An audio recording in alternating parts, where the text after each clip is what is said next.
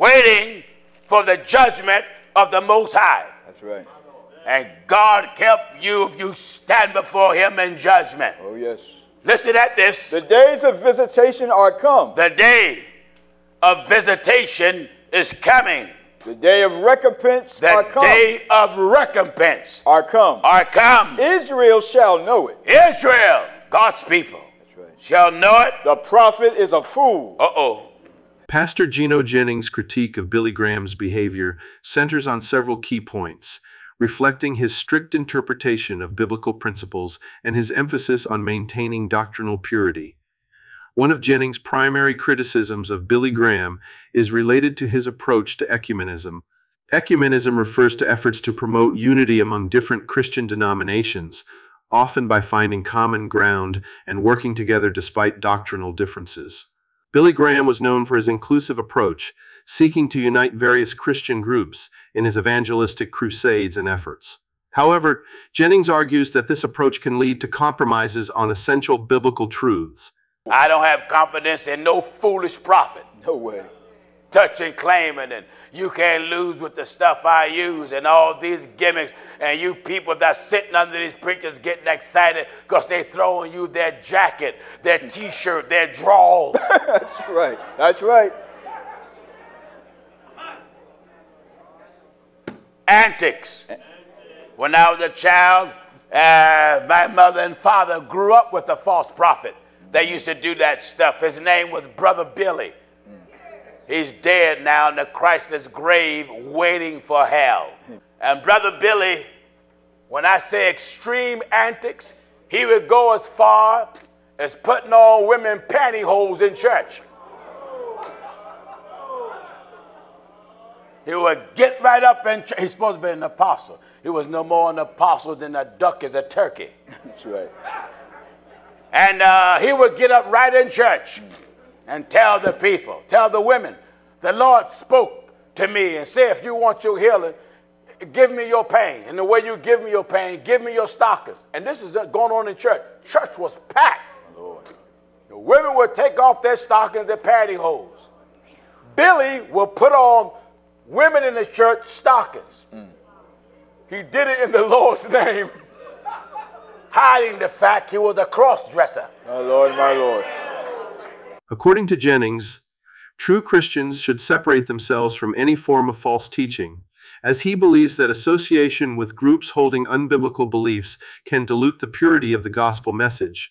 He cites biblical passages such as 2 Corinthians 6:14-17, which admonish believers not to be unequally yoked with unbelievers and to come out from among them and be separate. So Billy will put on the women's stockings and put on the women's pumps, their heels, and will shout around church. Oh, come on.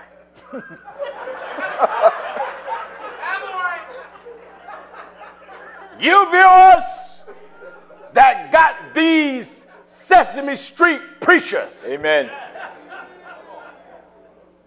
These Mickey Mouse preachers throwing you shoes and coats and throwing handkerchiefs at the people. That's right. For what? For what? Come back to Bible. That's right. Judge the conduct with the Bible. That's it.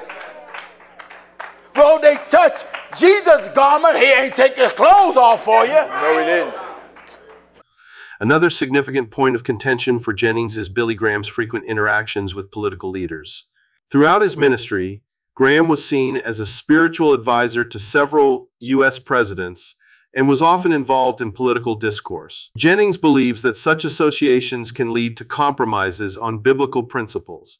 He argues that spiritual leaders should remain distinct from political influences to avoid the risk of diluting their message or being co-opted by political agendas. Jennings emphasizes the need for spiritual leaders to focus solely on their religious mission and to avoid any entanglement that might compromise their integrity or the purity of their message. He cites examples from the Bible where prophets and leaders maintained a clear distinction from political authorities to uphold their divine mission. I'm going to drive you with Bible. Oh, yes. I'm going to pound you with Bible. Right. I'm going to plague you with Bible. That's right.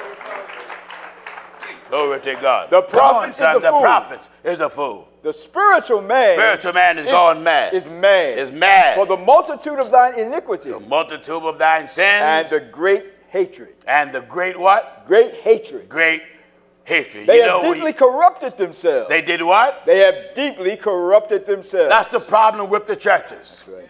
They have deeply corrupted themselves. Money have corrupted the religion. That's right.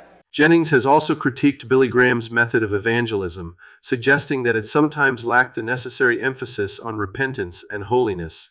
While Graham's evangelistic campaigns reached millions and brought many to faith, Jennings argues that his message was often too accommodating and did not adequately call out sin or demand a clear, uncompromising stance against it.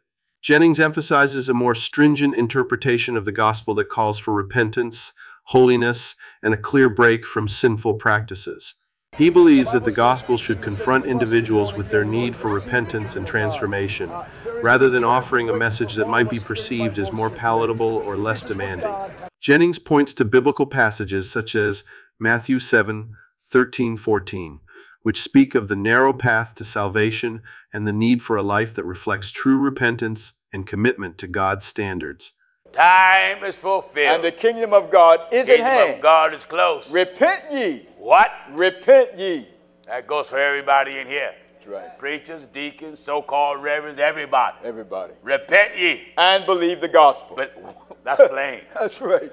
Repent ye and don't doubt what's written. That's it. Repent ye. And believe the gospel. Believe the gospel. Now as he walked by the Sea of Galilee, he saw Simon and Andrew his brother. Yes. Casting a net into the sea, for they were fishers. And what? And Jesus said unto them, Come ye after me, and I will make you to become fishers of men. Do you hear that? That's right. And that's what he made his apostles. Yeah. Fishers of men. Our job is to catch men and women with the gospel. That's right. I certainly am not traveling for fun. No. I mean, I don't get no fun out of it at all. Amen. I used to be excited when I was younger and go to a new place. Oh, yeah, well, I can't believe I'm here. Yay. That's gone. How much of it? All of it. Now I go simply to do God's will. That's what you do. That's it. That's it. That's it. That's right. Amen. When I'm driving to church, brothers taking me to the temple, I'm looking at architect that's going on and rejoicing over the souls that come to hear the word of God and obey the same. In summary, Pastor Gino Jennings' critique of Billy Graham centers on what he perceives as compromises in ecumenism, political associations, and the gospel message. Jennings' stringent approach to biblical interpretation leads him to emphasize the need for doctrinal purity, separation from unbiblical influences, and a clear, uncompromising call to repentance and holiness.